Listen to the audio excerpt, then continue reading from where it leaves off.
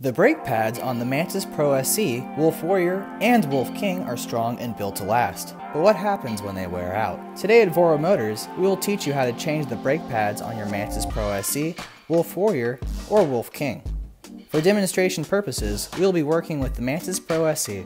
The only tool you will need for today's task is a set of pliers and, of course, some new brake pads, which can be found on our website.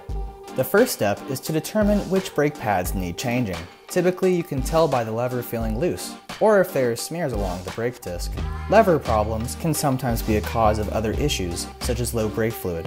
For pointers on the brake fluid refill process, click the tutorial linked here.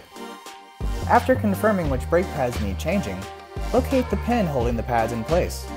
Get your pair of pliers now and unbend the right angle made at the end of the pin. Once straightened out, you should be able to pull the pin out and lift the pads upward. Slide the old pads out of this metal encasing and slide the new ones into the same slots.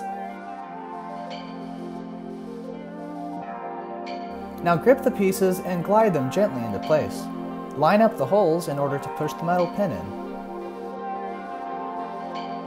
After being pushed in, you can bend the end of the pin once more. Now it's time to test out your new brake pads and enjoy some riding. Thanks for watching, and make sure to like, share, and subscribe.